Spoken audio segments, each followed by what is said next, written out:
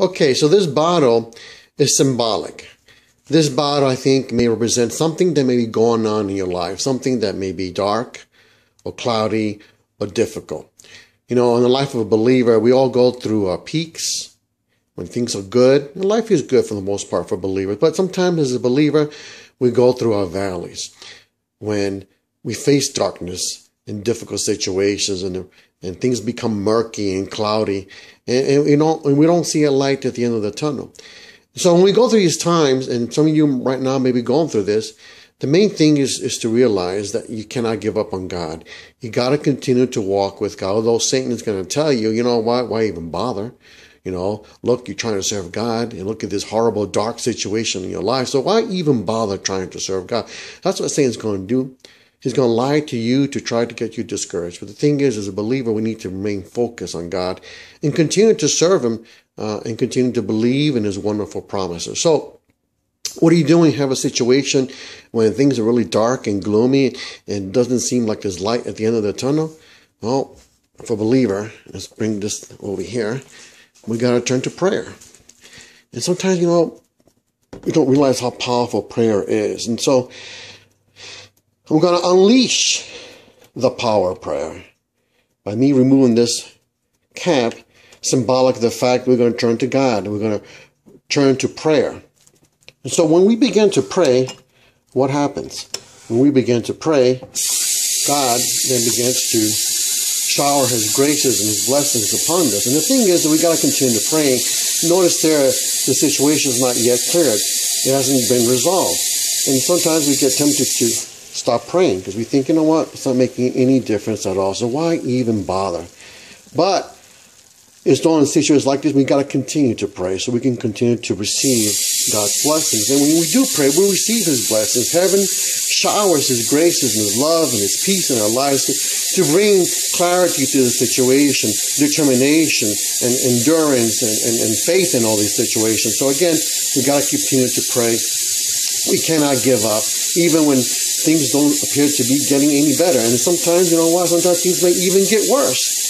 And we say, you know what, why even bother praying when the situation is not getting any better? It just seems to be getting worse. But even then, we got to continue to pray. Maybe even double our efforts, you know, and increase our prayers, you know, instead of decreasing it. Because again, sooner or later, the situation will get better. Sooner or later, the situation will become clear. Sooner or later, the situation will become resolved.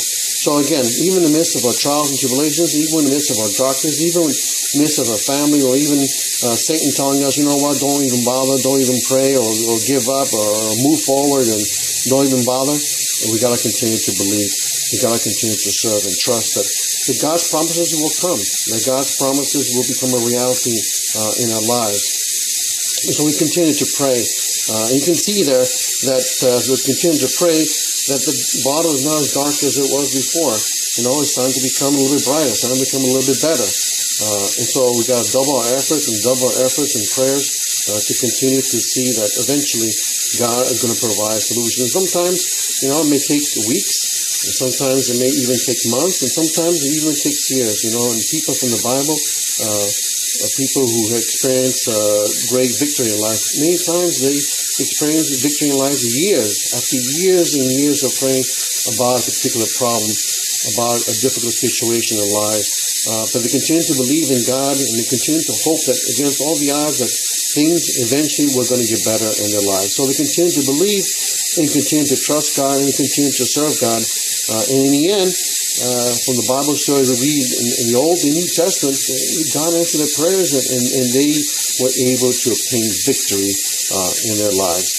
But they obtained that victory because they chose not to give up on God, but because they chose to continue to serve Him, continue to believe, and continue to pray. So again, as we see here, the situation is getting better and better. So again, if you have to, you know, double up on your prayers. Ask other people to pray for you so you can continue to receive God's promises and God's blessings. And if you do that again, the situation will get better. So again, whatever you're going through right now in life, turn it over to God. Continue to believe. Continue to trust. If you have to even turn to the Bible for inspiration and for direction and for hope. Again, we have so many examples from the Bible where people found victory after years and years of praying. But in the end, they found victory. And if you continue to believe in God, continue to pray, you too will find victory. You too will find success. You too will find clarity to your situation if you continue to believe, if you continue to trust. As you can see here from my example, that situation is now clear. It's been resolved. It took a while, took quite a bit of a while, but in the end, it became clear. So again, make sure you don't give up. Make sure you continue to trust God. And above all, make sure you continue to pray and serve Him. God bless you. Amen.